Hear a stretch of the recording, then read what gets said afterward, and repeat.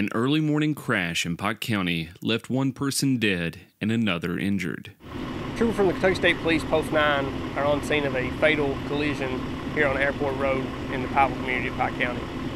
This is a two-vehicle collision involving a commercial vehicle. Kentucky State Police are asking that anyone traveling on Kentucky 3218 near Airport Road in Pike County should find an alternate route as crews continue to investigate the scene. The roadway is expected to be closed down for several hours while KSP Reconstruction is coming to investigate the collision. We're asking the public to please avoid the area and find an alternate route if possible, just to give emergency personnel time and space to work.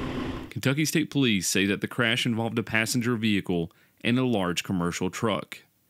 As of now, the cause of the crash has yet to be determined. The names of those involved have yet to be released by Kentucky State Police. During the collision, one occupant did suffer from fatal injuries.